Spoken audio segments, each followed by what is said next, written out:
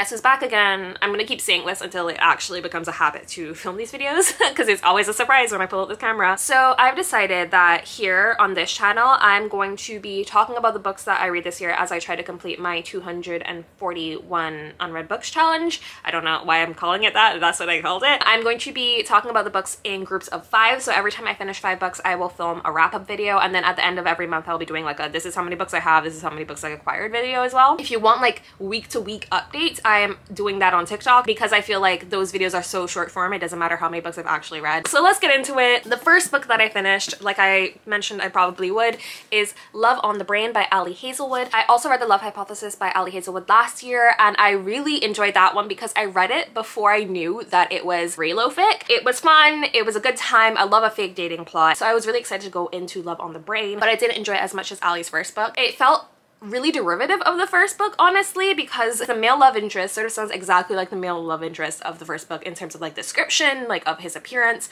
I was like, is this Adam Driver all over again? And also the relationship is also like the relationship plot points are also very similar to the first book, where they're both about like the guy actually really liked the girl the entire time, but there was a misunderstanding because he couldn't express his emotions. Exact same like plot points. So I wasn't as interested while I was reading it because it felt like, oh, this is exactly the same book by the same author. I might still check out Love Theoretically because it does look, at least from the cover, that the characters at least are not going to be described exactly the same, so that's a starting point for me. I haven't read the synopsis. I hardly ever read synopses for rom-coms, honestly. I just pick them up and hope for a good time.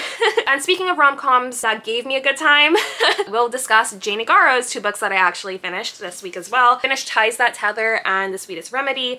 I'm reading these for work currently. Jane has a 3rd book that I am about to start called Where We End and Begin. Jane Igaro is a Toronto-based author. We love that, and she writes about Nigerian female protagonists and like their explorations of love, but also identity and family. I'm going to be talking about these books a little bit more in depth. I think I'm going to do a separate video on 3 books that I've read from her, but the first, Ties That Tether, is a lot more traditional rom-com. So if you are more into traditional rom-coms where it's like focusing on the relationship and how they get to the happily ever after, I would recommend that one to read. Sweetest Remedy sort of adds more elements into the story. There's still a romance at the center. There are multiple perspectives that we actually carve out and get more in depth with. It's more about family and identity than it is about the romance. So I really enjoyed that one. I thought that one was so well written, and I'm really excited to go into Where We End and Begin. And then the key that I've actually figured out to actually getting books read during the week is listening to nonfiction audio while I am doing like work tasks that don't require a lot of mental power, like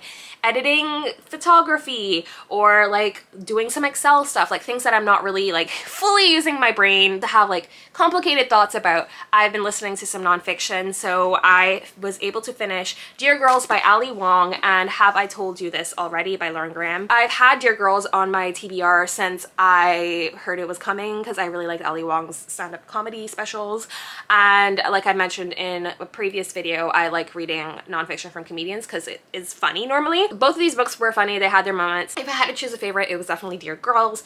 I felt like it had a little bit more depth. It was a little bit more narratively about showing what the world was like for the parents versus what they hope for it to be like for the kids, and it had like a narrative framework of being letters directly to the daughters, which is a little bit more interesting. Have I Told You This Already is just like funny anecdotes and stories from Lauren Graham. It didn't have a lot to do with Gilmore Girls, so I'm thinking I probably will enjoy her other collection, Talking As Fast As I Can, because that one is more Gilmore Girls heavy, so I will be checking that out eventually. These were not my favorites of the week. If I had to choose a favorite, it would be The Sweetest Remedy for sure. So those are the 5 books that I have read so far. You should let me know if you've read any of them. Ties That Tether and Sweetest Remedy were both 4s, like 4.5 for Sweetest Remedy, and then everything else that I read was a 2.5, I'm pretty sure. Like it was like good. It was like standard decent reads. They weren't horrible. So I'll see you guys probably next with my wrap up for the month. I don't think I'm gonna be able to read 5 books every week.